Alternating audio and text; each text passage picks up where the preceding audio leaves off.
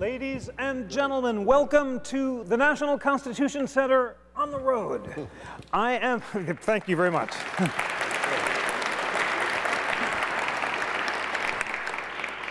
I am Jeffrey Rosen, the president of this wonderful institution, which was created by the U.S. Congress as a nonpartisan nonprofit dedicated to increasing awareness and understanding of the Constitution among the American people.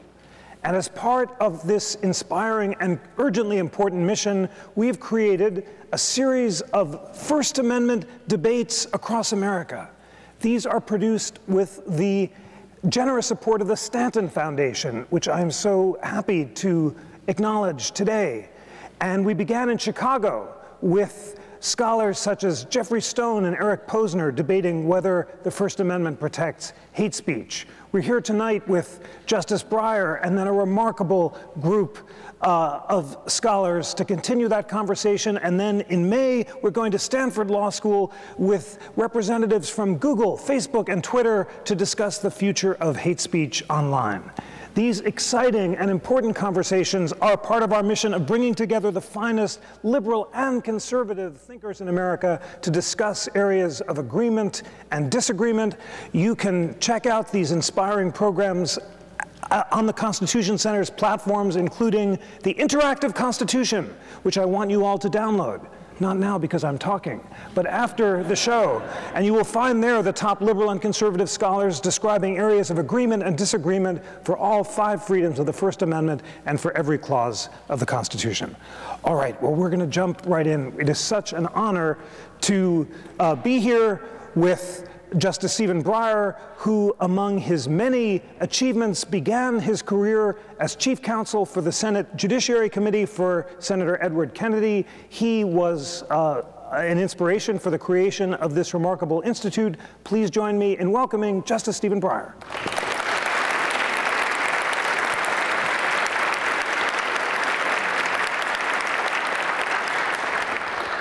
Justice, welcome to the Senate. This is the chamber that you helped to create. You've talked about your time with Senator Kennedy, and you've talked about how impressed you were that you and your counterparts from the Republican side would get together to discuss substantive policy ideas. Tell the audience why, when you were there, you think the Senate worked. Well, we were there. Senator Kennedy wanted it to work, and so did the others. So when I started as chief counsel, I'd been teaching at Harvard, and I came down there, and the first thing he did is he brought me into Alan Simpson's office, you know, and said, Alan, if you have any problems with the Judiciary Committee, call Steve. And he meant it. So he introduced me to the Republicans as well as the Democrats. And the thing was supposed to work. Every morning, Ken Feidberg, who was on, you know, working with me, and Emory Sneeden, who was Thurman's chief person, every morning, we would meet for breakfast, and we'd plan the day. No surprises. Try to paint this good bill this way so a Republican can vote for it, and that way so a Democrat so we can get it through. Because Kennedy wanted accomplishment. That's what he wanted. All the judges that were nominated, we confirmed 200 Carter judges. And everyone was investigated jointly by Duke Short, who was Thurman's staff person, and Burt Wides, or originally Carmine Bellino, who was Bobby Kennedy's investigator. And they wrote a joint report. I don't think they ever disagreed. And you know, sometimes they agreed that we shouldn't confirm this person. I won't go into that. But that's just the way it was. It wasn't 100% perfect, but it worked pretty well. You say, well, why aren't we there? I don't know. When I say, I'm asked that, I say, well, what happens now? It's no so partisan and everything. I say, well, I would start, this is not a very nice thing to say. So if I say one thing but not too nice, I say, try looking in the mirror. Because my experience with the Senate was they'll do what they think their constituents want. Not 100%, but you know. So let's calm down. But I don't know I have the answer to that. I don't. So I do have a cup, though. And this cup was given to me by my law clerks a few years ago. I'd always quoting Senator Kennedy. It was so great working for him. I mean, he made life fun. You know, it was serious. He wants achievement, but it was fun. And don't take yourself too seriously. So we have 7 things on there written which he used to say, but I think the 2 most important were, one, the best is the enemy of the good. He certainly believed that. And the other is, don't worry about the credit. Now that he really believed it. He said, credit is a weapon. And you have a choice between, you know, making an inch of progress and being the national hero in dissent. Hey, make the progress. Make the progress. The credit is the weapon. And how do you do it? Well, listen to what the other person, what a good idea you have. What a good idea you have. Let's see if we could work with that. That's Kennedy. That's what he was. And when it would come the time for the thing passes, and he used to say, look, don't worry about it, because if it's a good project, there'll be plenty of credit to go around. And if it's bad, who wants the credit? You know, I saw him do this, you know. Somebody on the other side has voted with him, and they put something together here that works. When the press is around, he pushes the other person out. He was so helpful on this. He was so helpful, you know? Well, that's what it was. And every day I used to get on my bicycle. I'd come in at 7 in the morning. I just loved it. Because, you know, there's something going on every second, and it was fun. It was fun, and we also, he'd give you, me namely, time if you're making progress. He had a pretty competitive staff. And you're not making progress? Goodbye, I'll do something else. That was his view. And you make some progress? Okay. Okay. I mean, it's not the world I know as it is now, but it was an awfully good time for me. I enjoyed being there. It was really wonderful. And I miss him. And of course, everybody who knew him misses him. Everybody. Well, thank you for having helped to create this superb educational institution. And you just said something very interesting. You said if we're going to solve this problem of democracy, people have to look in the mirror. So they have to be guided by reason rather than passion. They have to be educated about the sources of the Constitution. And our job tonight is to talk about the First Amendment. And you have a very important view of the First Amendment that I want you to talk about in a sec. But first, I want you to tell the audience why it is that the Supreme Court, by nearly unanimous majorities, has said, at least ever since the 1960s, that speech can only be banned if it's intended to and likely to cause imminent violence. Where does that principle come from, and why is it important? Well, if I'm talking to a group of students, I would say the first thing to remember in this First Amendment, I'm not the world's expert on the First Amendment. You have a few people coming up in a few minutes who are pretty good experts, but we do have cases on it, so I have to know about it. But if I say this one principle that I want the high school students to know, and the grammar school students too, the college students, it really is, at least as it's come to be in the last 100 years, it's there for people whose speech you don't like. And it's so tempting to say, that's Voltaire. It isn't really Voltaire. You know, Voltaire supposedly said, and I think I tried this once and some expert wrote in and said he didn't really say that. But nonetheless, he says, I don't like what you say, but I will defend to the death your right to say it. That's a great line. I mean, like many other lines, it should have been said. And that's the theme. So when the Nazis, even that, my God, the Nazis, you know, demonstrating in Skokie, yeah, even that. And, well, suppose you yell fire in the crowded theater. We know you can't do that. If you're going to solicit a crime, you can't do that. If you're going to go and say something that's going to lead somebody and you know it and want it to go hit somebody else in the face, no. But you're talking an idea, you're talking a thought, you're talking, yeah. Can that do harm? Yeah, it can do harm. The speech can do harm. Of course it can. But the view that we've had is the greater harm is to put somebody up as a censor to decide when it goes too far. There'll be some, I mean, you have to say with a crowd in the theater, you know, fire in a crowded theater. But within the range of viewpoints, we consider that the greater harm. And not every country does. I was in Canada about 2 months ago, and they were having a discussion of this subject. And in Canada, no, they think it's a great idea. You can, in fact, censor hate speech, for example. Goes too far. But then I say, well, I'm not used to that because that is not our environment. So I start thinking about What is the difference between Canada and here? I think this is my imagination. But I think Canada, people agree with each other an awful lot.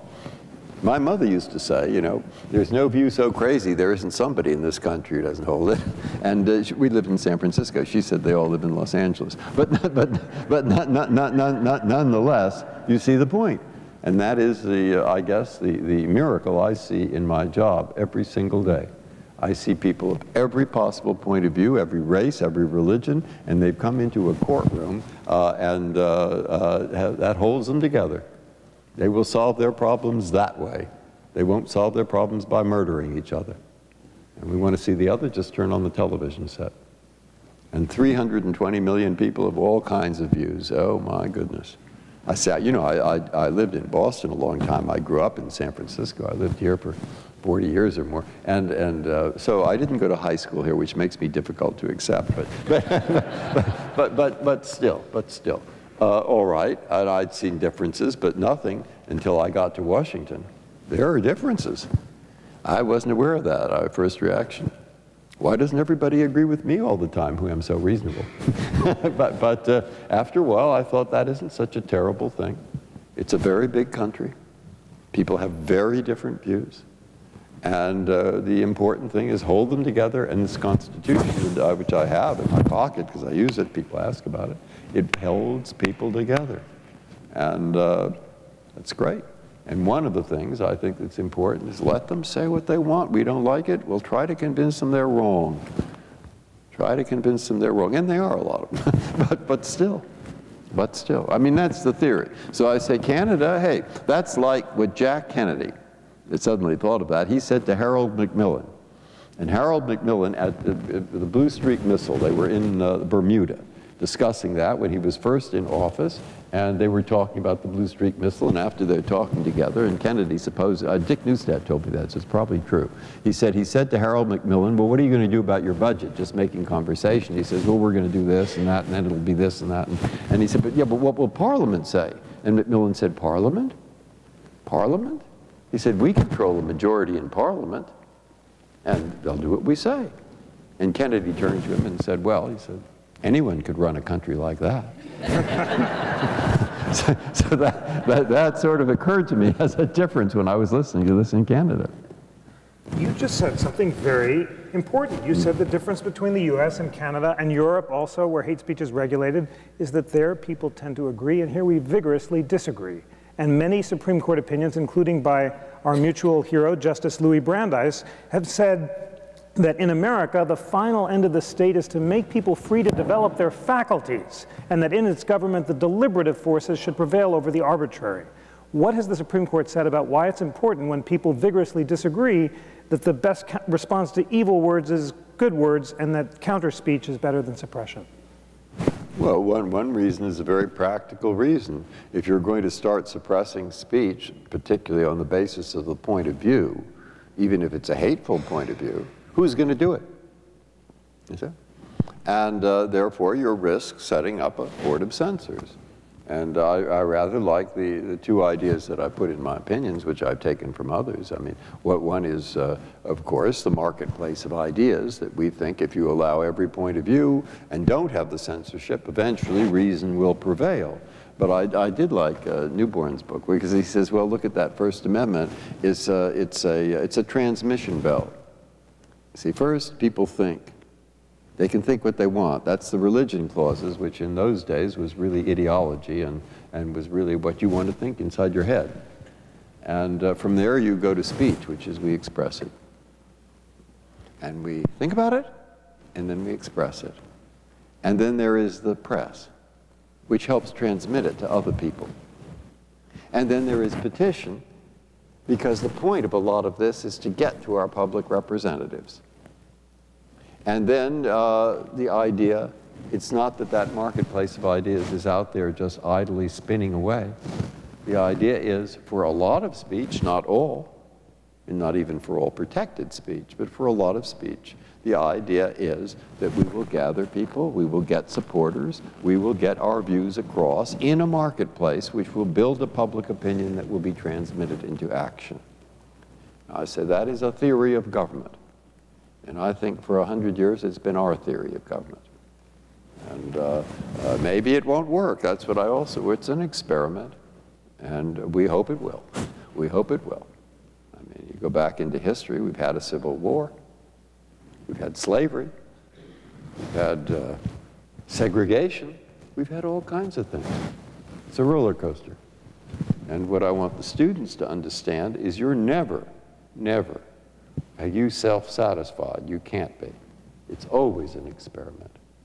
And that's why the founders said that. Washington said that. Lincoln says that at Gettysburg.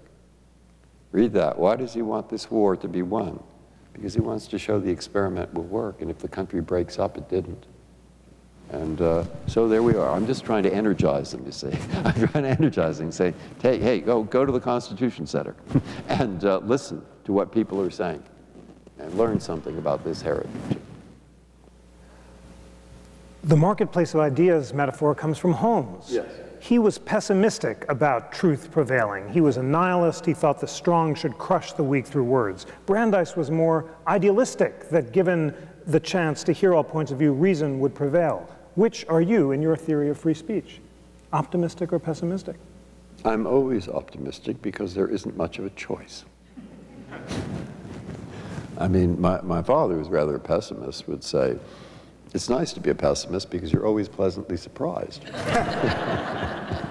But I think you have to be optimistic about it. And I just, 3 hours ago, I was in Washington talking to a group of students from New York, many of whom were Muslim women, and they're in some special program, and they're from a lot of different places.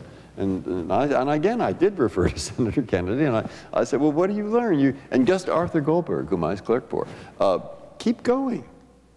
I mean, Goldberg used to say that. He'd say, keep going. I mean, you get depressed, you get gloomy, you say, I'm never going to, well, what's your choice? Say, oh, how awful. Or you keep going. And that was Arthur Goldberg's view. Just keep going. Go to the next one. Go to the next one. And I think that was Kennedy's view. Keep going. And that's what I say. And sometimes I don't like that because it's so depressing. Well, I'm feeling depressed, but then I think of that and I say, hey, come on. Come on. We just keep going. Good. You're like Brandeis, optimistic. Given time, reason will prevail. Now, you have a very distinctive approach to the First Amendment, and it's unlike any of your colleagues, and I want you to set it out now. You have argued that the value of speech should be balanced against its social costs, and that rather than being categorical, judges should be reasonable. Tell us more about that balancing framework. It's not my view of speech. And first thing you learn in that place, if you say I'm the only one who has it, I'm sunk. I mean, the point is, but people are interested in is not the Constitution according to me or according to Sandra O'Connor or someone else. What they're interested in and should be interested in is what's the court's view. And the court has it doesn't settle completely in every area. I would say that what I think in terms of the cases that I've had to read and go back and read it over history, that I find, there is, and this is so much a question of temperament, it really isn't really a question of politics. There are those who want clear rules. And in questions, there are many, many issues that come in front of us where the real question, which no text tells us, no answer to this is given in a treatise, but how rule-based are you? How long-term do you decide the issue? How much you write it based on these facts? How much you write it sort of hesitant? And I'm more in the hesitant school, because I think life is a mess. And you go and write something too definite for the indefinite future, it'll come back and hit you in the face. So probably that was one of the big differences where I would differ with Nino Scalia. It was that he likes rules. He's happier with rules. He wants a black letter rule. I don't. I mean, sometimes I do, because you have to sometimes, but I'm more on the careful, it'll come and hit you in the face. So that is the kind of problem that people have in terms of their attitude. So in free speech, we'll say, well, there are 3 levels of speech. There is like political speech, and that really gets strong protection, and there's commercial speech, which gets medium protection, and There is economic regulatory speech, where you're trying to regulate natural gas or something, and so you tell them how much what they have to say in the bill that they send to the customer. All right, Brandeis would have said that gets the least protection. No, I think that's right. But beware of that. I will treat them more like a stop sign, green, yellow, red. And you say, well, that doesn't tell you too much. I know what a stop sign is, but it doesn't say anything. I say, exactly, exactly. They're just telling you be cautious, or be very cautious, or, hey, let the legislature alone. But then there's spin-off other rules, and I get nervous about those. So I probably, and others will do this too, I'm sure John Stevens was exactly in the same kind of mode, and so is Ruth. They're all people who do this to some degree. Probably Ruth is to some degree. You'd have to read through a lot of her opinions to know. It's a temperamental question, a question of temperament. But I think in the tough cases that we have, you're not going to get too far through this classification. And you're going to have to end up doing something that in one form or another, we do. We call it, first you look to, I can't, you know, like the 4-part test. Okay. Call it a 4-part test. I say what they're doing when they say a 4-part test or a 3-part test, particularly in the speech area, is what people are doing, what the judges are doing, is they're sitting there and saying, what reason is there for trying to regulate this? Is the reason because you want to, you think by regulating what the physician or what the druggist can tell the pharmaceutical company, you will produce lower prices? Is the reason you're regulating it because there's a national emergency?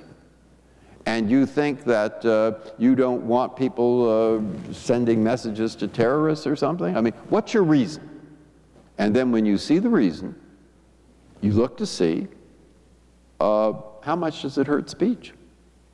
I mean, maybe it's just a side issue of the speech. That isn't what they're regulating. And are there less restrictive alternatives? That's the kind of questions that go into a form of balancing. Call it whatever you want. Call it applying rules, but I don't think it really is. I think a lot of the time judges are sitting there trying to figure out what the underlying problem is, what the underlying issues are, cutting in different directions, and then being very aware of the need for this First Amendment to particularly protect political speech and certain other where it's idea-based, and the lesser need where what you're trying to do is regulate drug prices. Well, we can call it a pragmatic approach, because that's what it is. And you've just described the Sorrell case involving drug prices and pharmaceuticals, and you described your position, and you were in the dissent. And your colleagues in the majority wanted a more categorical approach and said that commercial speech was protected.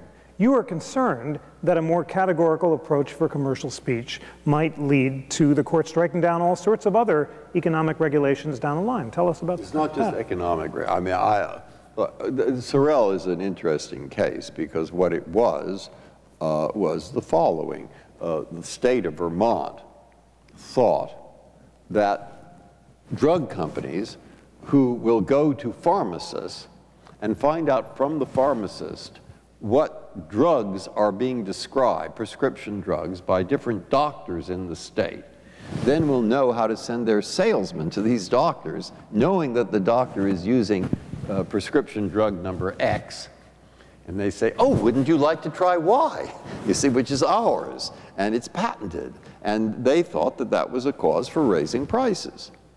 Well, naturally, the way I've been brought up in the law, I would think that's a good reason. Nothing wrong with that.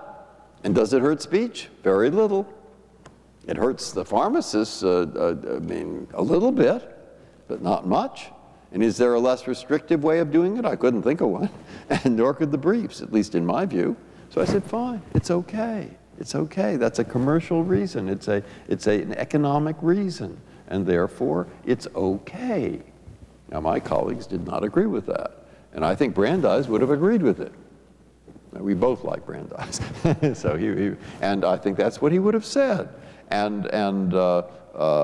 So it's very dangerous to use these rules if these rules are going to end up dismantling, this is what I said in the opinion, economic regulation. Because it's important for the government to be able to regulate. And all human life is carried on through speech, including regulation. So you have to have some distinctions there. But that was what I wrote in that opinion. I have to say, to justify my, so just about the same day, there was a case involving an anti-terrorism act, and the anti-terrorism act said that you cannot give aid to a terrorist. And a terrorist was defined as a person or group on a list that the Secretary of State keeps. And the question was, a retired administrative law judge wanted to help the Kurds who were on that list, their group, by teaching them how peacefully to petition the United Nations. Well, I thought that's protected by the First Amendment. See, applying the same kind of system. But my colleagues, a majority, did not. I don't know how helpful that is. You'll get more from the panel. It's extremely helpful, and it also reminds us about a case that I know everyone is eager for your thoughts about, and that is Citizens United. You were in dissent in Citizens United, and you think Brandeis would have been too. Tell us why you think it was wrong and what the consequences are. Well, it's not just, first, people use Citizens United as a symbol for the court's reluctance or the striking down of campaign finance laws. In my own opinion, the later case of McCutcheon goes much further. I mean, where I did dissent in greater length. But I think that the Citizens United really was about whether labor unions and corporations can be forbidden to contribute to a candidate appearing on television in the last few months of the campaign. You see, when other people can do it or can't do it, well, special rules for labor unions and corporations. And the majority said, no, you can't have these special rules. I thought you could have these special rules. Okay, so there we are. But the more important one is the later one of McCutcheon, and I'd say the more important one, too, is a sentence in Buckley versus Vallejo in 1974 upholding campaign finance regulation. But it says you cannot regulate in one sentence. It seems to say that you cannot regulate independent expenditures. Well, it seems to be a problem we're facing now, where you have on both sides of the aisle people who are billionaires, and they don't give the money directly to the candidate. They run it themselves. I'd say those are all problems. And I've been on the side where I think campaign finance laws are okay. But it's important to know that there's a good argument on the other side. So what do the people think who think they're not okay? First, they do not think it's a good idea to say, well, it's about money, not speech. They say, oh, you mean it's about money? Really? Not about speech? So you can regulate it? You try running a political campaign without money. Try it. Yeah, I haven't ever heard of you, and nor will anyone else. So if you want your ideas around, you have to have money. So they say, of course it's part of speech. Of course it is in that context. Then they appeal to the same idea that I believe Learned Hand had, which was, don't get into the business of trying to say how much money is too much, or how much speech is too much. And I think he did tell that to Ronnie Dworkin, who was his law clerk. And he used to say that. Now, why not? Because he said, they'll outwit you every time. You see what Congress does with these. They'll write themselves into office. And you won't even know. And you know, they're not stupid. And they will do it. Don't get into that business. And if you're going to say how much campaign finance money is too much, you're in it. You're in that business. So, I mean, those are not bad arguments. And, but I don't want to convince you they're right. Because actually I was on the other side. And so the argument the other way, which is, look, you have somebody giving $5, and then somebody else gives $5 million? Are you kidding? I mean, who's the person who is going to get the access to the politician? Who's the one who's going to be in his office when it comes time to vote? And what's going to happen to the $5 contributor? Forget it. I mean, forget it.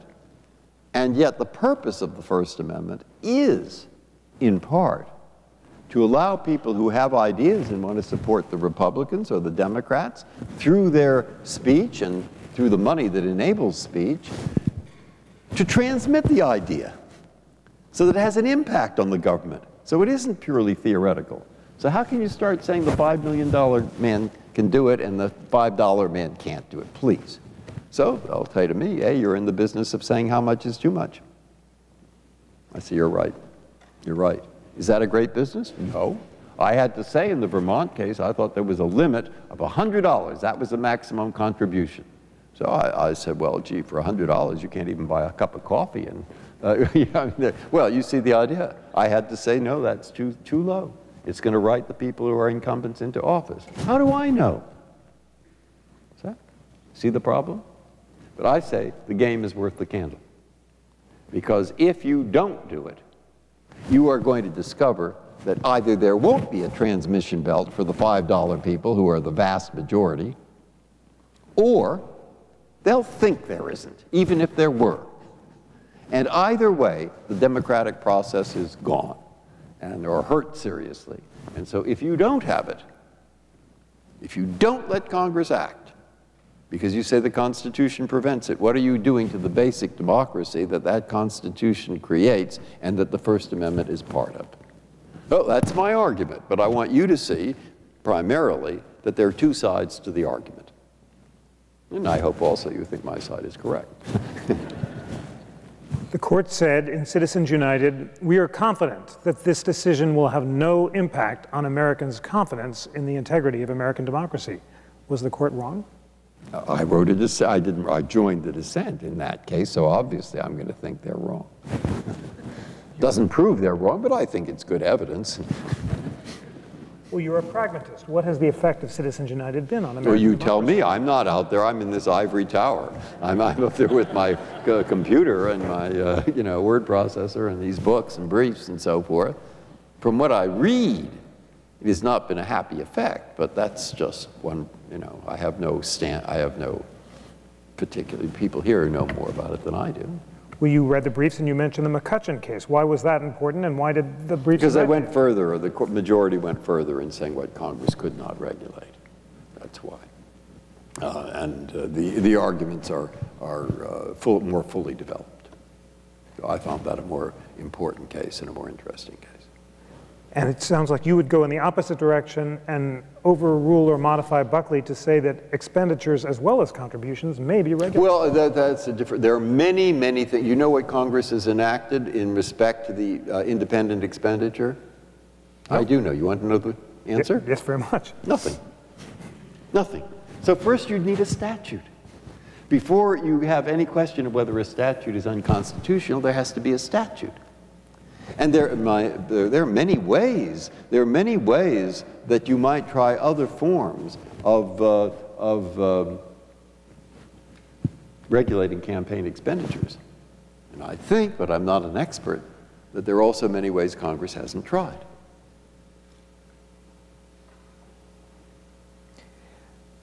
Ultimately, how important is it for Congress to act? Right now, the Democratic question of the moment is fake news on Facebook. And they're saying it's affected the Brexit vote in the American election. But the Constitution says Congress shall make no law. It doesn't say Mark Zuckerberg shall make no law. So is this not a problem for the courts, but for Congress? And should Congress solve this problem? That's a different question. I mean, it says Congress shall make no law. Then the 14th Amendment says the state shall make no law, and that comes right through. It doesn't say that, but it's been read to be applying to government in general. And you are saying that, well, what about a private person? I mean, private persons all the time. I can tell my guests, so I don't, but I might tell my children, you're not going to say this at the dinner table. Doesn't do any good, by the way, but nonetheless, it applies to government actors. But it does not apply to private actors, and therefore, if there's a problem with the platforms, will the solution have to come not from the courts, but from Congress or the states or from other regulations? Here you're asking me a question that I have no better an opinion on than any other person in this room. Or even if I did, I wouldn't say it. The one thing I did learn, which I don't, but I learned working there, is matters for Congress are up to Congress. And above all, and at first, Congress. Second, every other citizen of the United States. And last, me. Because I can get myself into a lot of trouble seeing what Congress can do and can't do. That's up to them, and it's up to other people to decide. Okay, we have to get your jurisprudence and the First Amendment on the table in our remaining time. What are the, you began by saying there's this bipartisan agreement about the importance of protecting hate speech under the First Amendment. Well, I think those, you tell me, you've read the cases. I think if you go back for the last 100 years or so, you will see case after case and holding after holding that says do not discriminate, particularly you don't have a law that discriminates on the basis of the person's viewpoint, even though that viewpoint may be very bizarre and very undesirable. Don't you think that's what they say? They absolutely say that. All right, that's all I'm saying. However, a new series of polls that the Stanton Foundation and the Knight Foundation have commissioned show that undergraduates believe that that's the wrong balance, and that when it comes to a clash between equality and dignity on the one hand, and hate speech and free speech on the other, you should protect dignity rather than free speech. So should the First Amendment be reinterpreted? What I thought was wonderful about what Derek Bok did when he was president of Harvard is some students hung a Confederate flag out the window, and he said that's childish, it's unpleasant, it is just they're just doing it to show off, and they have a right to do it. Okay? Now let me tell you why. And there was a good educational experience there. So I think that's why we have this Kennedy Institute. I think that's why you have the Constitution Center. And that's why I think that's, and most people, I think everybody in public life will think that. The most important thing we can do is teach the next generation and the generation after that.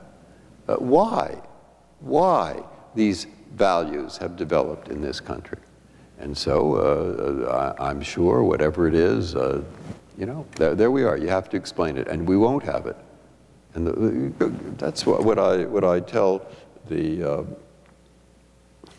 Lincoln. I tried. My wife said that she will give each of our grandchildren $20 when they memorize the Gettysburg Address.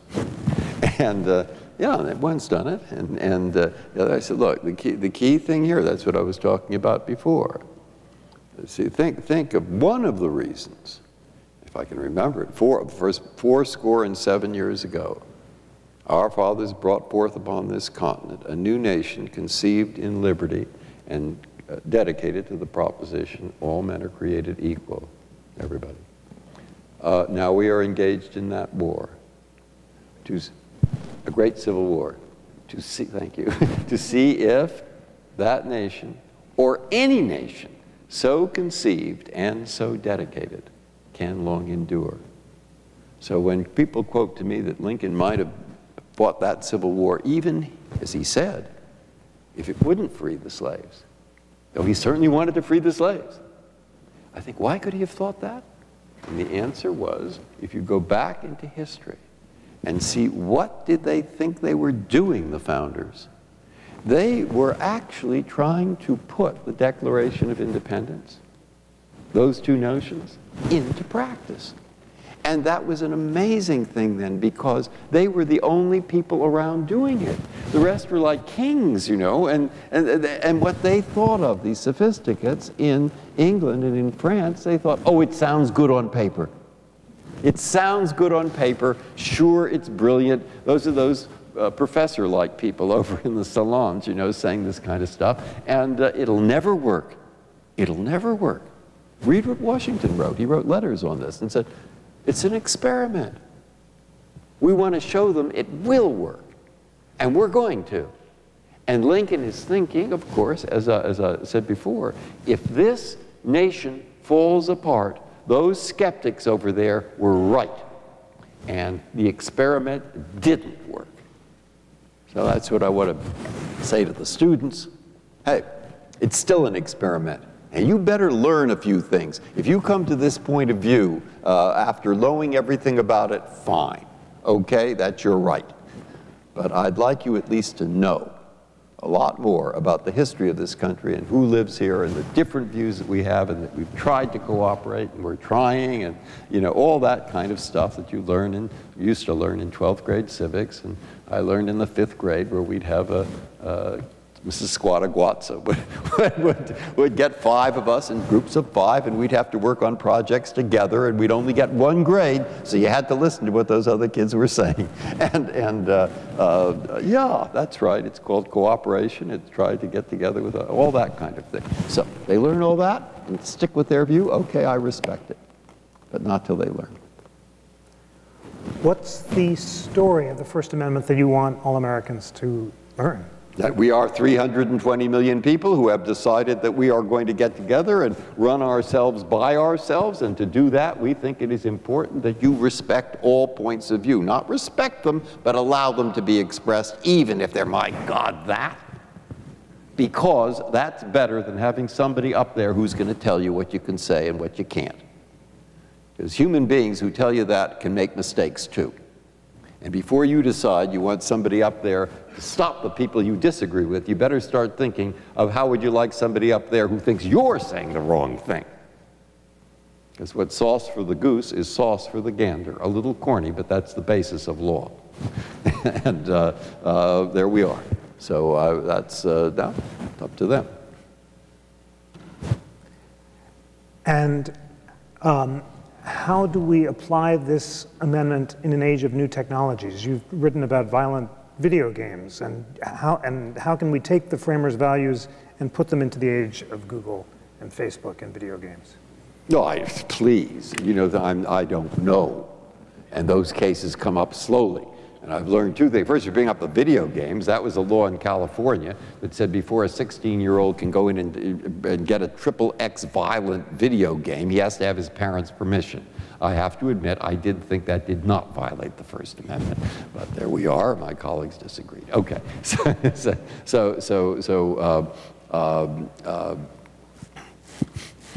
The answer Tocqueville is good on this. And this is how it will be answered. I don't have an answer. But Tocqueville said, and I think it's worth thinking about with these problems of privacy and speech, where they sometimes conflict with problems like the internet. He said, when I come to America, the first thing I do is I'm still on the ship and I hear the clamor. And what he's thinking about is he means everybody shouting at each other. Well, shouting isn't so good.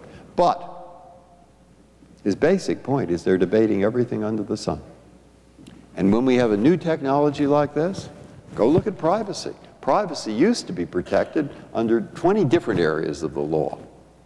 And one of the best protections of privacy was called failing memory, which I understand a lot about. And you'd see they'd see you in the village square, he'd forget. And that isn't true now. The computer doesn't. The video doesn't. It doesn't forget, and it doesn't forgive. And so what do we change? Well, Tocqueville is saying the way that people will decide it is they'll start discussing it. They'll discuss it in newspaper articles, in journal articles. We'll have the Bar Association, with its 300,000 members and 500,000 committees. And they will go and start talking about it. There'll be the sheriffs, and there'll be the police chiefs, and there'll be the ACLU, and there will be teachers' unions, and there will be the this and the that, and they'll start discussing it. And out of this discussion will come all kinds of experimentation. There will be people in different states who try things. There will be people who try administrative rules. Some of those won't work. They'll try something else, and they'll then maybe pass a law, and then it's best when we come in. Not always, but normally it is best when we come in last. And our job is not to say what is the great solution.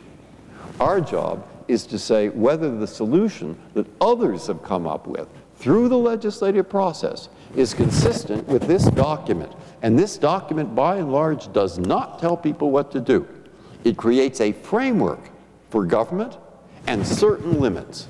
And we have the job of saying, does this exceed the limits? Is it beyond the frontier? I used to say our job is, it's like what I used to listen to when I was a child. It was called, I think, Sergeant Preston of the Yukon. He would patrol the frontier with Canada and Alaska, and it was cold up there. And sometimes it's difficult, you know, is abortion on this side or is it on that side? But that isn't saying, well, it's just the frontier. And for the most part, it leaves to the democratic process the job of saying, how do we solve problems like yours? Just limits that you can't go and exceed. They'll come in last. Why? Because people have more information. They will have tried different things. We'll have a broader perspective. We will be told by the lawyers. This was tried here, that was tried there, and all those amicus briefs and everything, and parties' briefs, they'll refer us to things. We'll get it. We'll look it up on the internet. We can read the articles. They shouldn't be called brief, because they're not briefs. They're not brief. But anyway, you see, that's the process.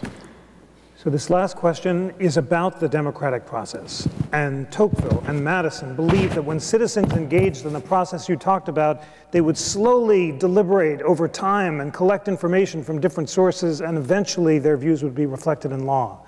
But now we govern by tweet and filter bubbles and echo chambers, and people are segregating themselves into little enclaves where they're only hearing people who agree with themselves. So how can you be optimistic that the public reason that Tocqueville and Madison thought was necessary for the survival of American democracy can flourish? Well, think of a newspaper. A newspaper was a broker. It put together a staff of journalists and advertisers and a reading public. And there were different newspapers. But basically what a newspaper was doing was saving me and you time. Because some we grew to trust, and we would say, I'll look at them in the morning, and I'll look at some articles, all right? And I trust this editor, so if he puts it right on the top of the front page, I think it's more important. And if he puts it on page 20, less important. And it'll help me save time. No, I say, do you think people in the future won't want to save time? Do you think they won't want to grow trusting more, trusting less?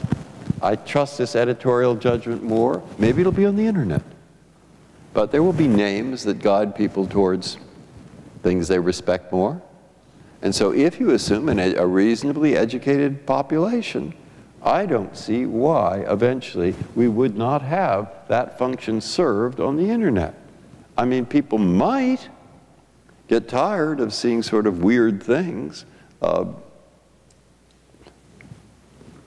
I've gotten a little tired of it. But maybe they won't, okay? Then the experiment fails. But since I think, you know, I'm pretty optimistic, I say that to, you know, grandchildren, children, that generation, figure it out. Figure it out. Your generation is going to want to save time too.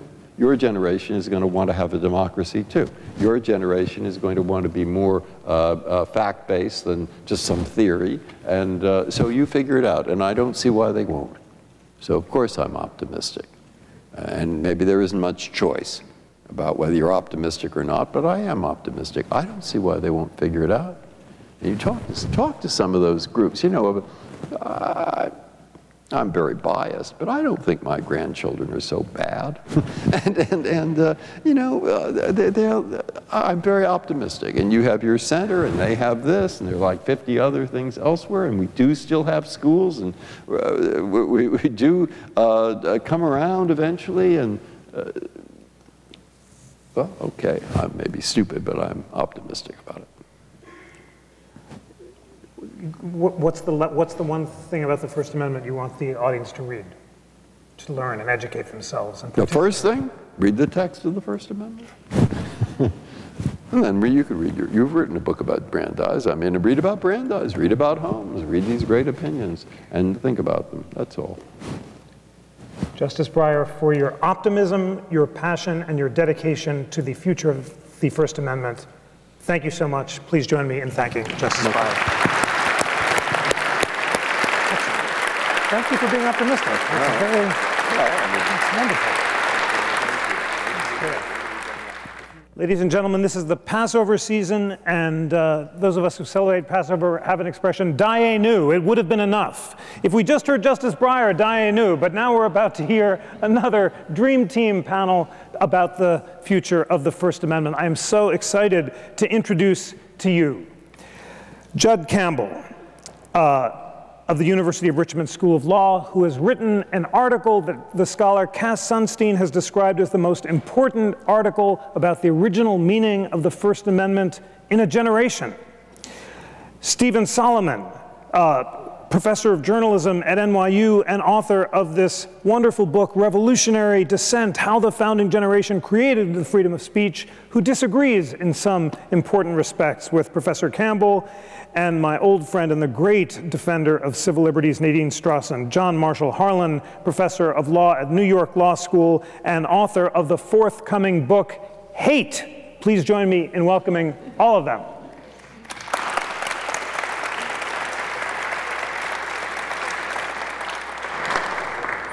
Judd, if I may, I've been so eager to meet you and have learned so much from your extraordinarily provocative and important article. Justice Breyer talked about the Constitution embodying the theory of the Declaration of Independence, and you argued that the natural and unalienable rights that Jefferson believed came from God or nature and not from government included rights of conscience, opinion, and speech, and you believe the fact that the founding generation saw conscience and speech as natural rights meant that many of them believed that those rights could be regulated in the interest of promoting the public good.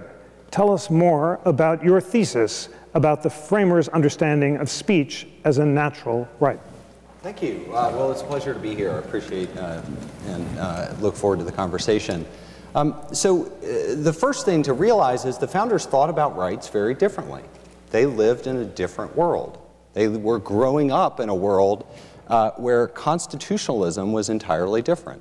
And so when we go back and we interrogate the historical sources, we have to at least be ready to confront similar words that had different meanings.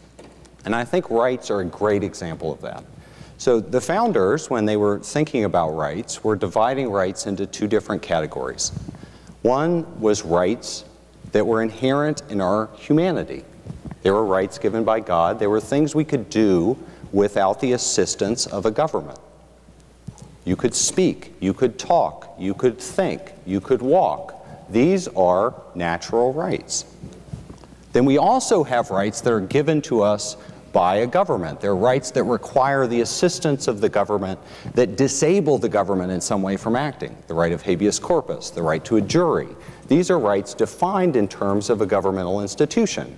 Right to confrontation. These are the sorts of criminal and civil procedural rights that we find in the 4th, 5th, 6th, 7th, and 8th Amendments.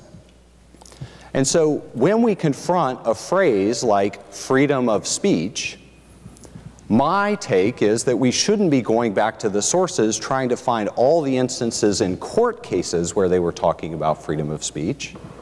Rather, we can start from a basic analytical framework of natural rights and recognize freedom of speech. Oh, that's something I can do without a government. That's a natural right. And in fact, this is exactly how the founders talked about the freedom of speech. They didn't think of it as a technical legal term, and so they used language like freedom of discussion, freedom of opinion, freedom of the tongue, and so forth. And so then we have to ask, okay, well, what is a natural right? And it turns out that the idea of natural rights at the founding was much less libertarian than we tend to think about now. Today, we tend to think about natural rights as rights that are in opposition to the government. So that's what makes them natural, is they're defined not in relation to something the government has said. The founders thought about them very differently. These were rights that we hold. They are rights that we control through our own consent or the consent of our representatives. And so natural rights, the natural, inalienable natural rights of life, liberty, and property that the founders insist upon when they're fighting a revolution, are not rights that cannot be regulated by a government. Rather, they are rights that cannot be regulated by a government in which they do not have representation and therefore do not consent to the regulation. And so the most important thing, the starting point for understanding freedom of speech at the founding, is that as a natural right, it's a right that can be regulated in promotion of the public good. Now, the founders have a narrower set of understandings of legal rights that were ways in which the regulation of speech or the regulation of the press did not, in fact, promote the public good. So we have a very well-recognized right against press licensing that develops in the late 1600s in England. We have a well-recognized right that juries should be in charge of making decisions with respect to sedition prosecutions. That develops especially strong in America in the 1730s. There's a well-recognized right, both in England and America, that you should be able to criticize the government for things that the government does wrong. And so we have fundamental aspects of the freedom of speech that are defined in opposition to claims of the public good. The thing that I want to emphasize, though, is that understanding comes through politics. It's not something that the founding judges would have told us what is or is not in the public good, what forms of governmental regulation would promote the public good. This is something where constitutional principle emerges from political conflict. Thank you so much for that. And ladies and gentlemen, you see the important implications of Professor Campbell's article. He is suggesting that originalists, like the late Justice Scalia, like Justice Thomas, like Justice Gorsuch, should embrace a less libertarian conception of speech than the one that Justice Breyer said the court has in fact embraced, and that the founders would have allowed more regulations than the court has assumed. So it's very important that we debate this provocative claim. Now, Stephen, if I may, you challenge this claim. In your book, you tell stories of founders making claims about speech, and you tell the story of Madison and the Sedition Acts. And you say that Madison absolutely believed that speech was a natural right that came from God or nature and not from government. But in challenging the constitutionality of the Sedition Act, where the Adams administration tried to put in jail anyone who criticized Adams, but not his Republican Vice President Jefferson, both Madison and Jefferson said that this violated the fundamental ability of the people to challenge their leaders, and that speech could only be banned if it was intended to create imminent violence, and therefore that this natural rights conception was far more restrictive of what the government could ban than Judd suggests. Tell us more about that. Judd is describing a development of natural law that occurred over many centuries, going back to the Enlightenment, through the days in England. For centuries, it was developed under a system where sovereignty, the power, the fundamental power resided in the government, and the people were the subjects. And that's the context in which this theory of law was developed. When you get to the founding period, and you have the United States Constitution ratified, the system of government that was formed rejected that notion of sovereignty in government and placed sovereignty in the people. And that required certain things. As Madison pointed out, it required that people be able to criticize without being punished. And they had to be confident that they could criticize without being punished, or it would chill speech. And so they did exactly that all through the founding period, which we can get to later, I think, in describing sort of the populist protests. But a different idea was afoot, and it took natural law and the theories of law don't change overnight, but they did start to be changed with Madison's introduction of the amendments in 1789. With his protest against the Sedition Act in the Virginia Report of 1800, probably the greatest libertarian statement defending freedom of speech in American history. I would advise everybody to read it. And he talks about the difference in the form of governments. And it was so critical to the American form of government that the people be able to criticize government without fear of punishment. And under the English system, seditious libel enabled the government to punish critics. Great. Just one more beat on this crucial question, Judd. Is your claim that Madison and Jefferson changed their minds, or that they were outliers, or that they don't represent the settled view of the founding generation, or is there some other response? Well, so there are a couple things to say here. So the first is that there are differences of opinion among Republicans who are responding to the Sedition Act.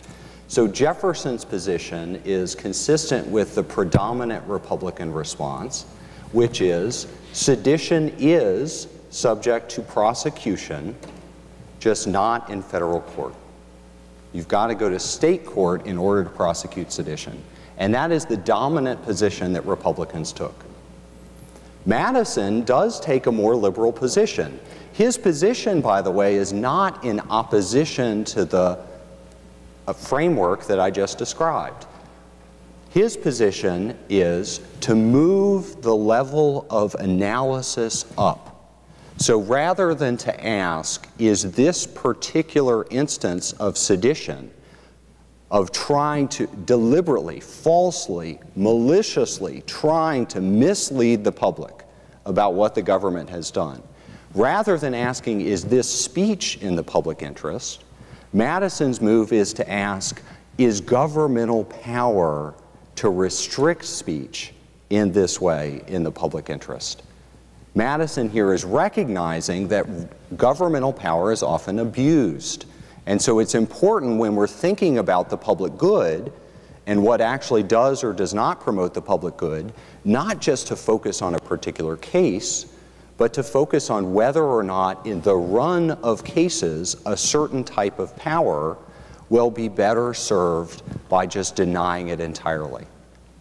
And so that move to raise the level of abstraction is not to abandon the theory, the basic framework of natural rights that underpinned Madison's introduction of the First Amendment in 1789, when he said some of these amendments are recognitions of natural rights, not positive rights, such as speech and conscience. And so I want to embrace that move. That is an acceptable move to say, we are pursuing the public good not because this speech is proscribable, is not prescribable, not because this speech is in promotion of the public good or not, but rather because we're going to assess, is a governmental power over a certain type of speech in promotion of the public good. What I want to emphasize is Madison was on the democratic politics side of the debate over the Sedition Act. The Federalist position was it is the responsibility of judges to tell us what the Constitution means.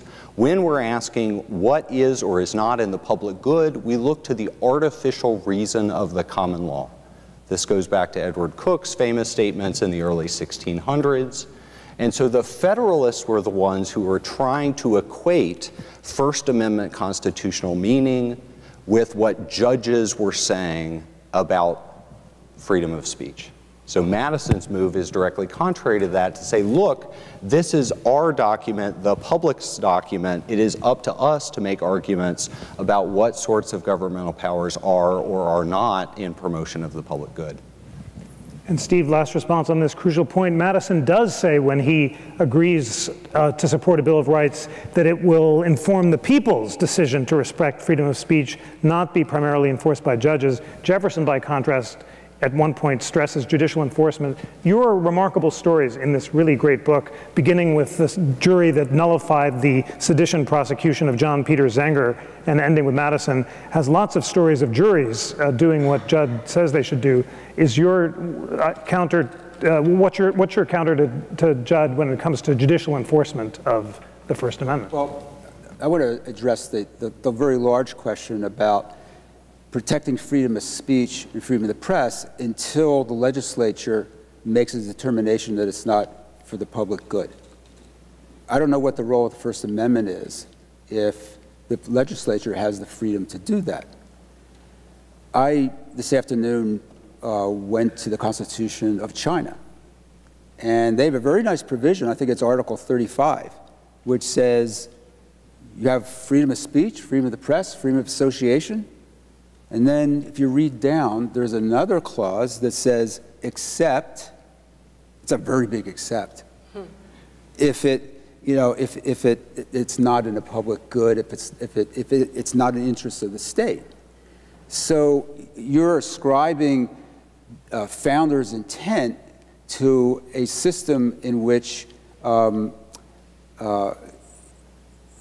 China, where you can take that kind of opening, it's a very big opening, and drive a lot of suppression, repression, and everything else into the legislation. I don't know what stands in the way of that if everything is in a public good. Okay, we'll continue this great debate as we proceed, but we must bring in Nadine. Nadine, your book, Hate, is, I think, the most concise, eloquent, and passionate case for why it's urgently important to protect hate speech that I've read. So congratulations on it. I want you, to, of course, to tell the audience why you think that the protection of the thought we hate is so important. Is it based on a claim about the original understanding of the framers, or are you not interested in this debate between Jed and Stephen and making other arguments, and tell us what they are? Well, I think it's a fascinating argument, so it's unfair to say I'm not interested, but I make a different argument, which is based on both Supreme Court jurisprudence about what free speech is protected, and as Justice Breyer said, despite all of the disagreements on this court over, and many closely divided votes on many constitutional law issues, the court has really been almost unanimous all the way across the ideological spectrum on what Justice Brennan many years ago called the bedrock principle of our free speech jurisprudence, and it's what Justice Breyer referred to as the concept of viewpoint neutrality. Sometimes it's called content neutrality, that government may never suppress speech merely because the community or government officials dislikes or disapproves of the idea, the viewpoint, the message, the content, no matter how deeply loathed by how many, an overwhelming majority of the community, that is never a justification for censorship. For a number of reasons, one having to do with individual liberty, but another one very much having to do with democracy. How can we, the people, really be the governors, as the opening words of the Constitution proclaim, unless we have the ability to engage in wide-ranging expression of opinions about, especially about, and here I agree with Justice Breyer and the rest of the court, that so-called political speech, speech about public issues, really has to be unfettered. And hate speech, I have to use air quotes because it is not a constitutional law term of art, precisely for the reason that the court never has defined a category of speech based on its message and said speech that satisfies this definition is going to be categorically unprotected. To the contrary, in case after case after case, the court has protected messages that are deeply hated and loathed. Now, in my book, I also make an argument based on equal protection concerns and pragmatic and policy concerns, because the reason that is usually given for censoring hate speech, and I'll stop the air quotes, please imagine them, just remember it's not a constitutional law term of art, but most people use it to refer to speech that conveys hateful or discriminatory ideas, particularly based on race, religion, so forth, sexual orientation.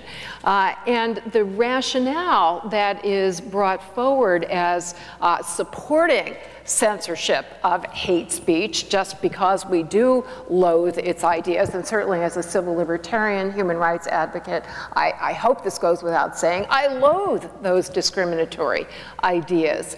But it is not an effective way to counter hateful ideas, much less hateful actions by suppressing the speech. And in my book, I give many examples drawing upon the experiences of other countries, most other modern democracies, as well as other kinds of countries do suppress hate speech, and for all of the challenges that we still face in this country in advancing equality, in countering discrimination, discriminatory conduct, and violence. We have actually done a lot better than other countries which do stifle hate speech, to the extent that many human rights advocates in these other countries are saying we ought to move more in the direction of the United States. And if I could say one thing, more thing before I end, Jeff has only been giving the very provocative main title of my book, which is Hate, but the subtitle, which the book designer literally chose the constitutional font, which I thought was very clever.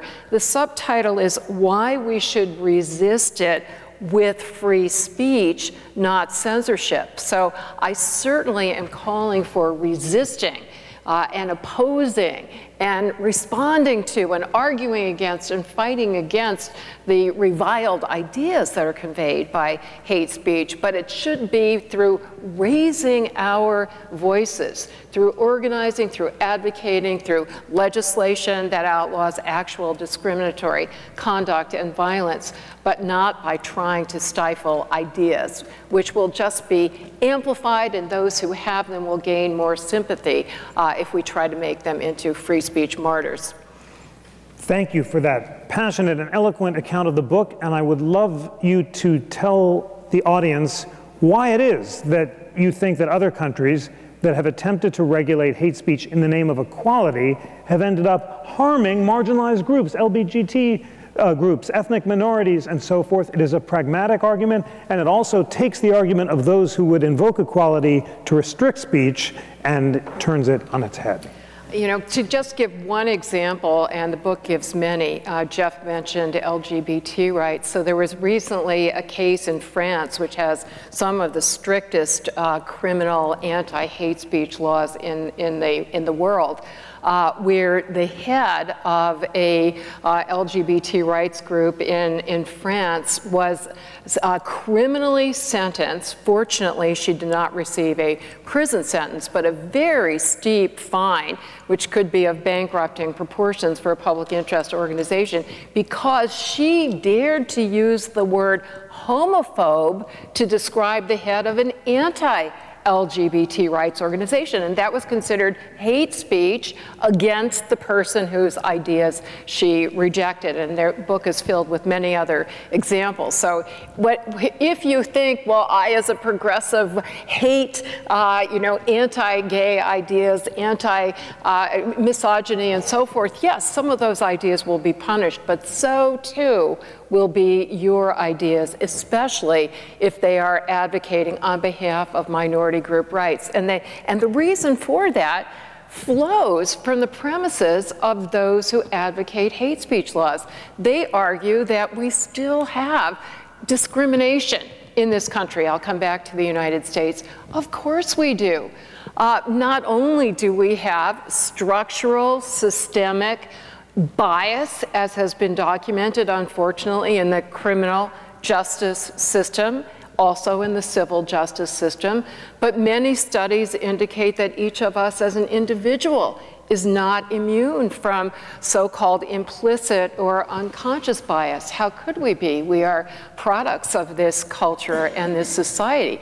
So therefore, because I do accept those premises, it seems to me that the last thing we would want to do is hand over to the majoritarian power structure, the existing criminal justice and civil justice system, those who are elected by and accountable to majorities, to hand over to them this inherently subjective power to decide which speech is sufficiently hateful, right? That's a very subjective and discretionary concept. We should not be surprised that that power would be exercised in a way that is hardly favorable to minority groups, to dissenting individuals. And so the overall pattern in other countries that have these laws over time is that it is the unpopular views that are suppressed, it's the marginalized and vulnerable individuals, and it's the relatively powerless societal groups that disproportionately bear the brunt of censorship. Wonderful. All right, well, let's integrate this crucial discussion. Judd, what we all agree the framers thought that speech and opinion were natural rights that came from God or nature and not from government. They disagreed about who should enforce regulations on speech, juries and the people or judges. But there was also disagreement about how to define speech that threatened the public interest. Brandeis, when he said speech could only be banned if it was intended to and likely to cause imminent violence, quoted Jefferson's first inaugural and Jefferson's letter to Elijah Boardman, the Connecticut preacher.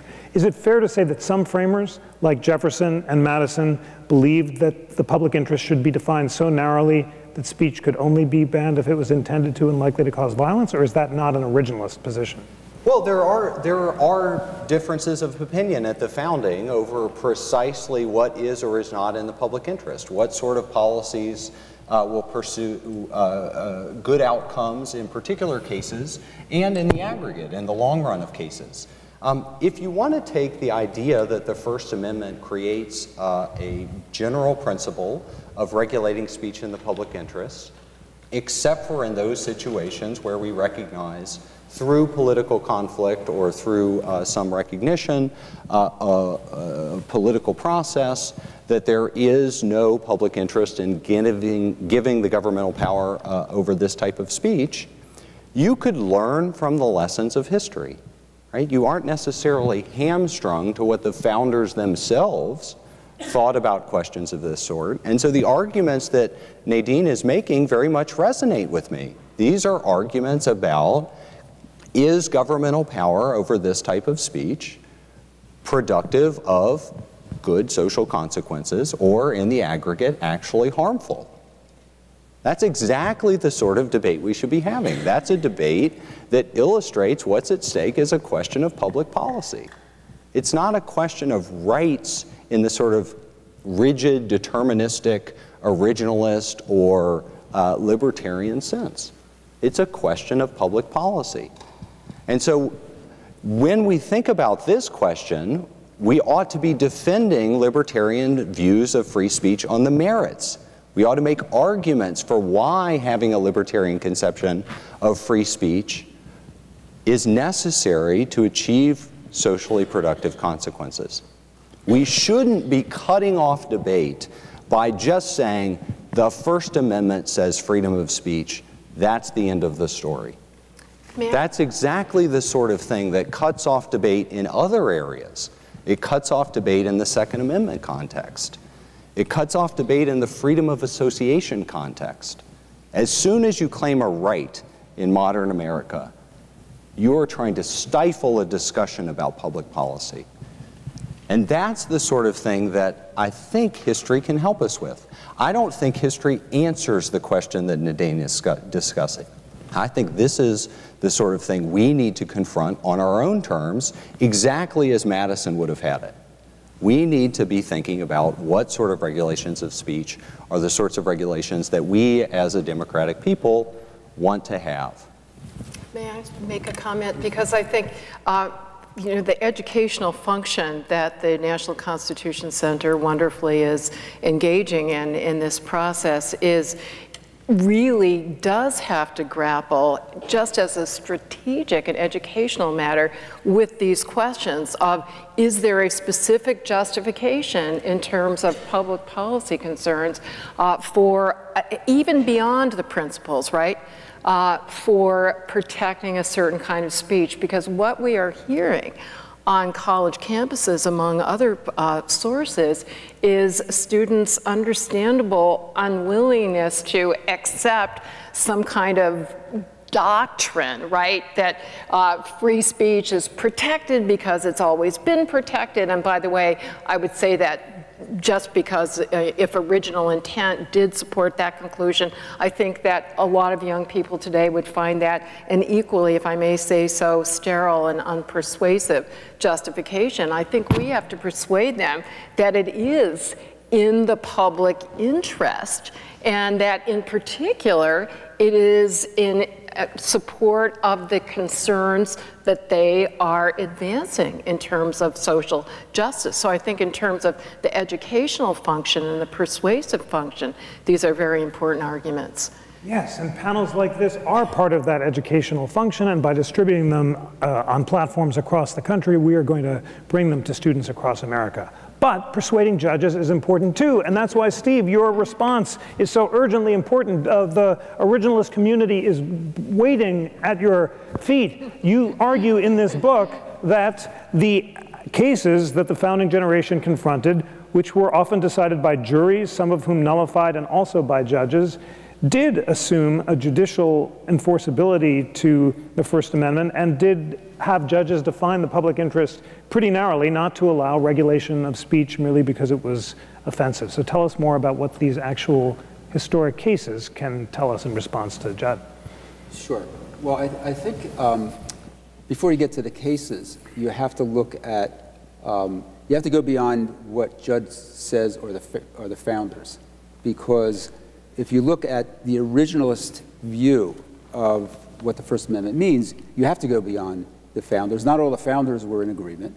You have to look at what a reasonable person thought that their rights were at the time. And the reasonable people would include not just the elite of society, but many others. I mean, the working class people.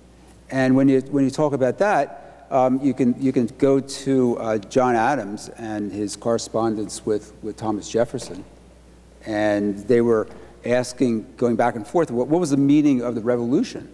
And Adams said, the Revolution didn't occur at Lexington and Concord when drops of blood were shed. If you want to understand the Revolution, look at how public opinion was changed in the decade before blood was shed. He said, look to the newspapers, look to the pamphlets, look to the colonial legislatures, and so on. So when you look at that, you see a different picture, I think, than what Judd has been explaining about the founders and natural law. Adams knew something about this. He was a Bostonian. And this is where the protests started, not far from here. In Boston, about a mile south of the Common, 1765 in August, Parliament had passed the Stamp Act, the infamous Stamp Act, and people like James Otis Jr. and some other pamphleteers were writing these heavily, deeply argued treatises, going back into English history, some of the history that we've been talking about here, natural law, the English Bill of Rights, Magna Carta, and that was all well and good, but they also understood, Adams understood this, Otis understood this, that they were not going to persuade Parliament to change and get rid of the Stamp Act unless they broadened public opinion, if they popularized protest. And so what did they do? They reached down to a working class guy named Ebenezer McIntosh, shoemaker, and he put together a protest, a Liberty Tree in Boston, hanging effigies of the British Prime Minister, the stamp tax collector, and the devil. And for the people who didn't understand the pamphlets and all those deep arguments about natural law, coming out and seeing those effigies swinging in the wind really meant something. It represented oppression. And from there, it exploded up and down the coast. I mean, from Boston to Savannah, there were liberty trees and liberty poles and effigies, and then people were, they were writing songs, they were writing verse, ministers from the pulpit. protest was popularized. And the common understanding of what their rights were was that they could go out.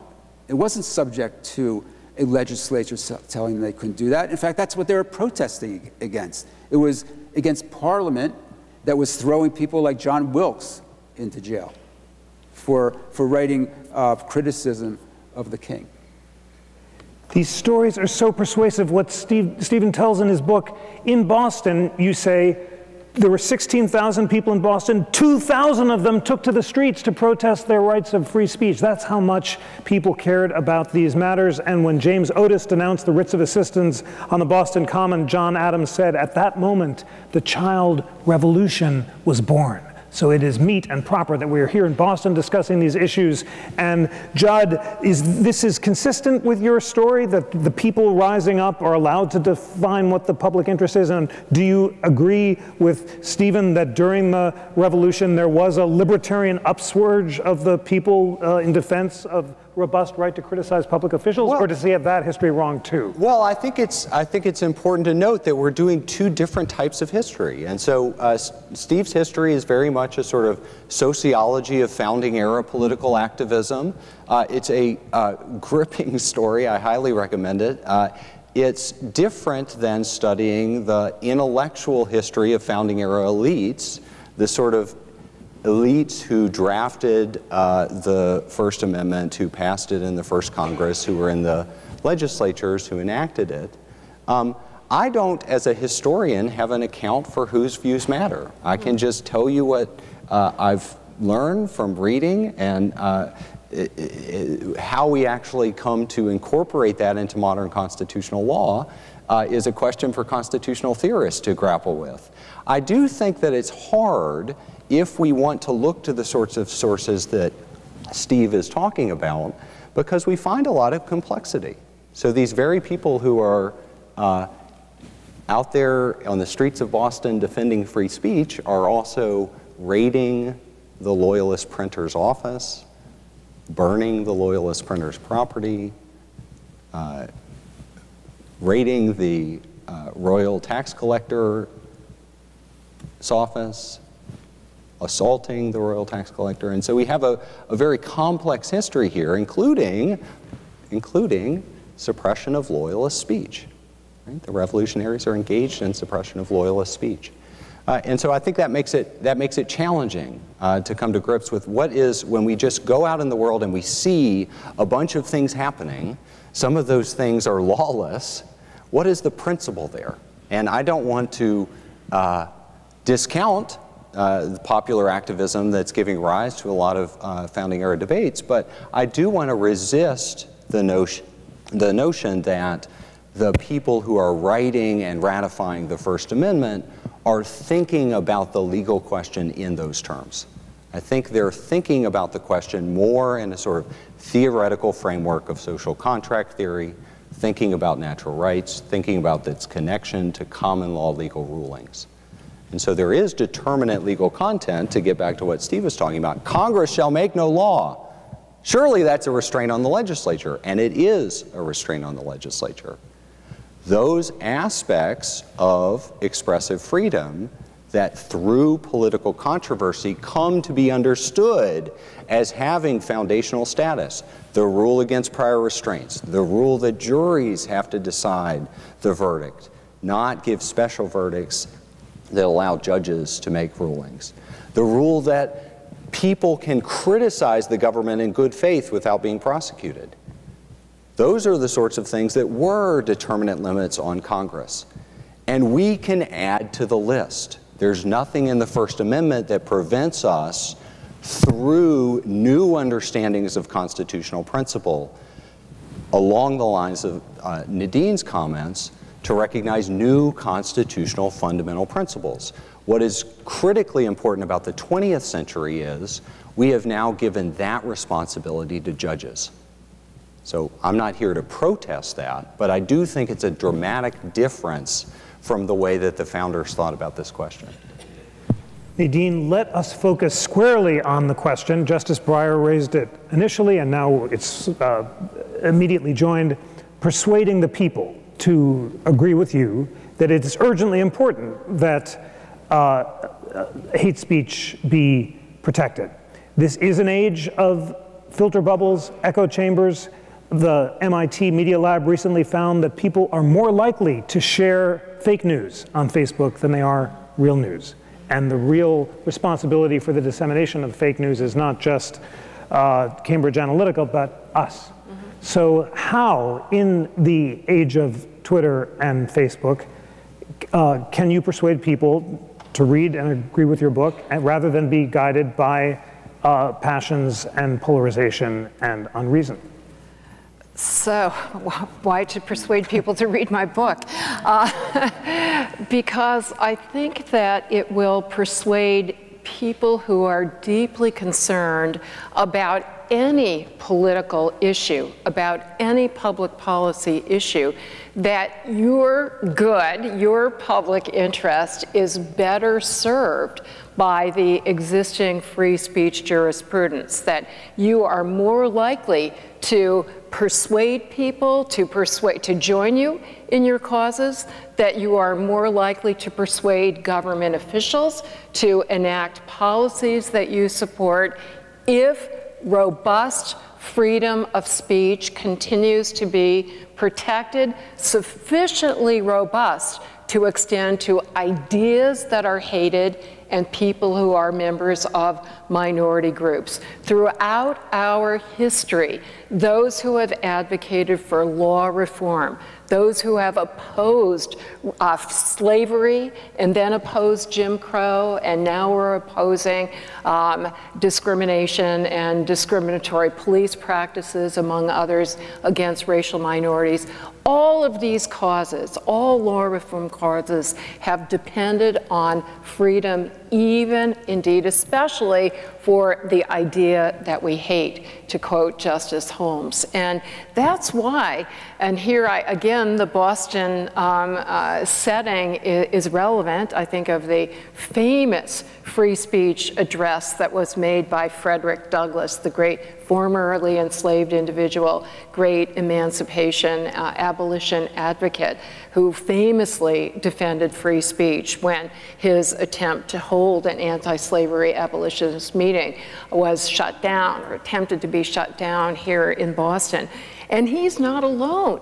A professor at the University of Pennsylvania recently said that it is no coincidence that every champion of racial justice in our history, including also W.E.B. Du Bois, Martin Luther King, that every single one of them has also been a warrior for freedom of speech. On the Supreme Court, most people think, understandably, of Justice Thurgood Marshall, the first African-American on the Supreme Court, as a great champion of racial justice, and indeed, among other accomplishments, he was part of the team that litigated and won Brown versus Board of Education. But he is also revered as a great champion of free speech, especially the viewpoint neutrality principle. No coincidence, because civil rights demonstrators depended on that. That's why Martin Luther King wrote his famous letter from a Birmingham jail, because his ideas were hated and seen as dangerous and even hateful by those he was challenging.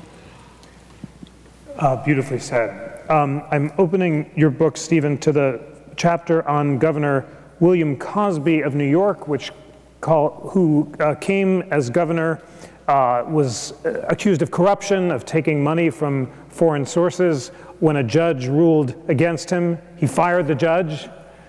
And then he set up a state newspaper to support his authoritarian efforts, and the opposition paper was attacked for seditious libel. I want to ask you, as a historian, an urgently serious question. It's the one I asked Justice Breyer at the end, and he was optimistic. But it would be great if people read Nadine's book and listened to her reasoned arguments. But this is a time where people are more likely, as Justice Breyer suggested, to watch cat videos than to read serious books about the First Amendment. It took, in the old days, a tyrant coming to New York and threatening people's liberty to get thousands of people to rise up in the street. Can you imagine similar mass mobilization on behalf of the importance of criticizing the government today, and what would it take to create that movement? I think you just saw that. I mean, students walking out of schools, protesting the government's regulation or non-regulation of guns, an important public policy. The Women's March a year ago, a week after Trump's inauguration. So I think these things are going on, these mass rallies, these mass protests in the street. I think people are energized on a lot of issues, and they see their rights of expression as being really robust.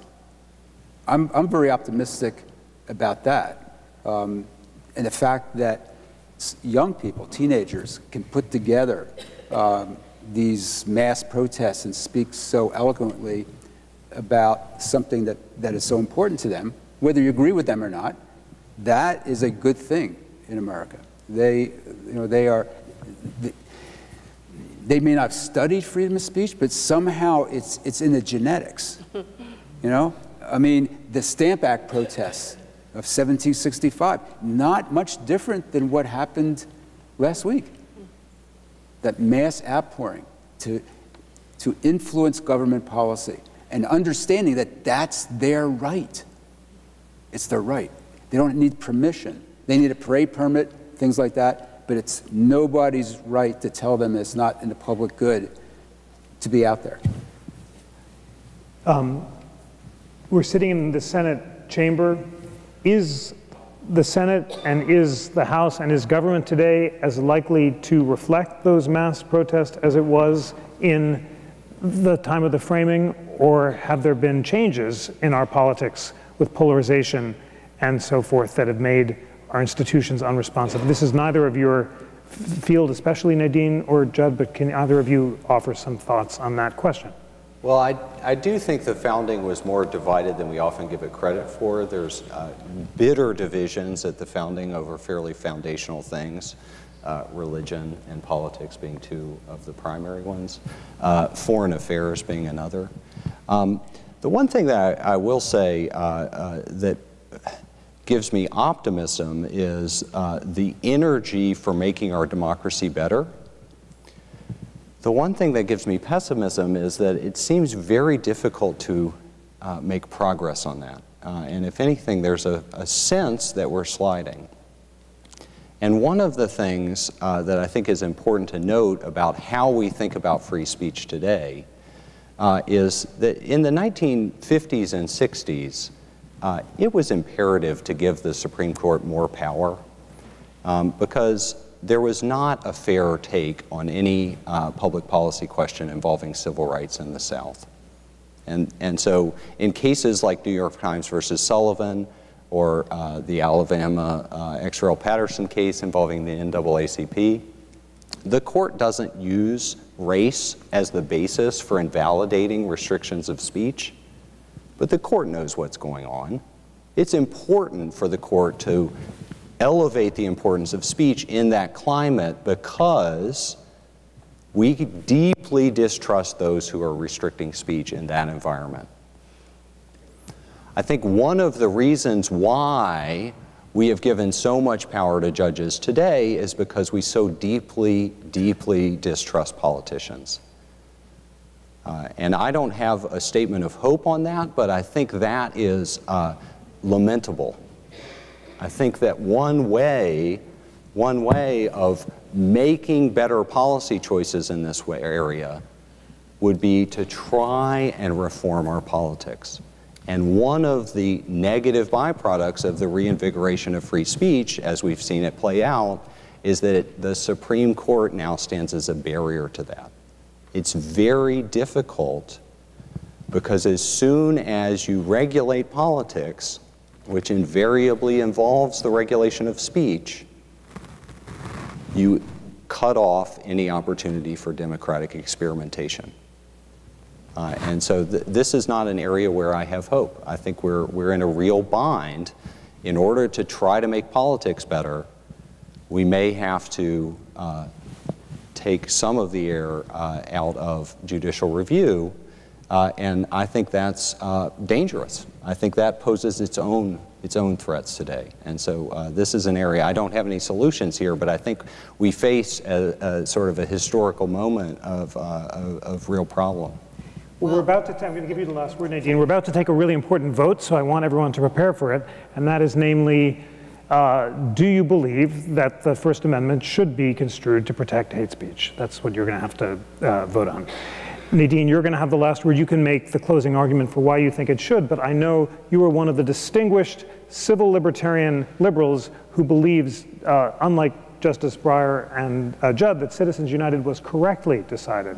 So tell the audience why you think that the government should not be able to regulate campaign spending as well as hate speech, and why a completely unregulated marketplace of ideas is so crucially important for the future of American democracy. Well, I'm not saying completely unregulated, right?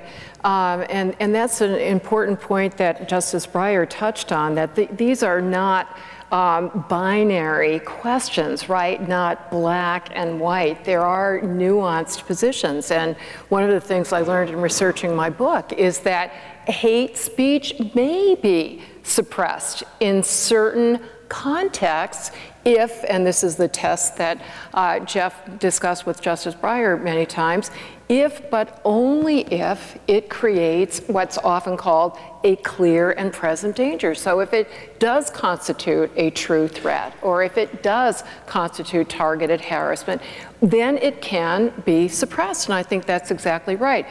With respect to spending money to advocate ideas on issues, which is the particular regulation that was at issue in Citizens United, I think more harm than good was done by that law. Again, I'm looking at the pragmatics as well as the principle, because it functioned as, and Justice Breyer alluded to this, an Incumbents Protection Act.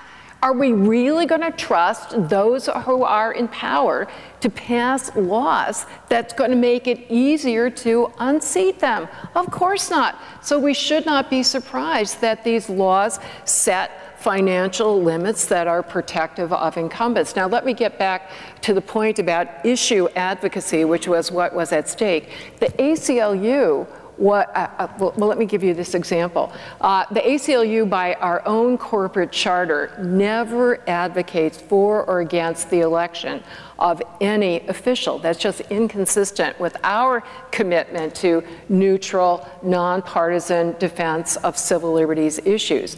If, however, under that law, we took out radio, we couldn't afford TV, but if we took out radio ads as a public interest organization calling at the time for President George W. Bush to repeal the Patriot Act, because he was portions of the Patriot Act that violated civil liberties, that would have constituted a serious federal crime under that law, because it criminalized advocating on an issue in broadcast before the crucial period running up to an election if you mention the name of somebody who was a candidate for federal office. So I explained all of this to my husband. I said, you know, he said, you ought to challenge that law, you know, by making that statement on a radio ad. He said, I don't think people understand that that's what this law does. And I said, well, I would be facing a 5-year prison sentence if I did that. Is that a price worth paying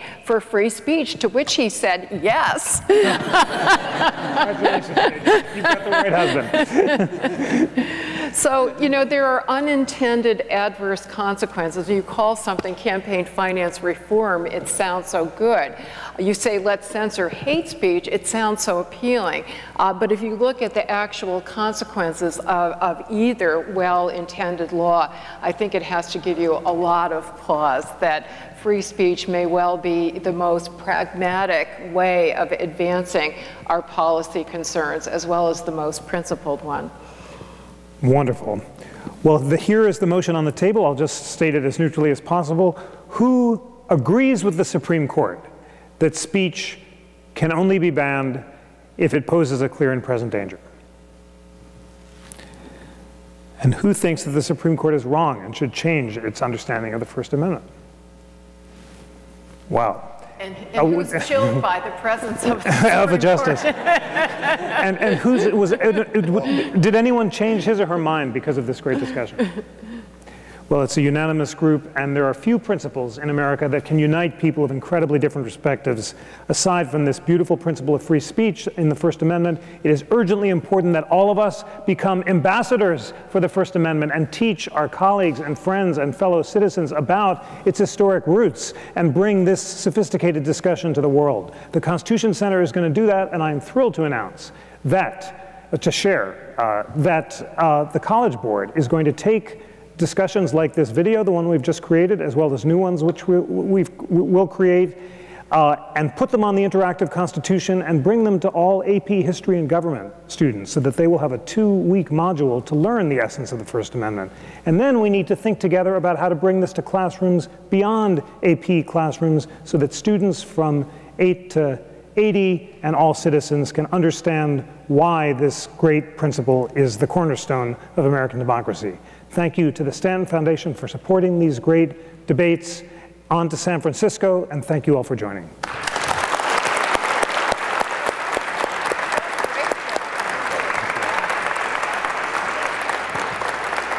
Great job.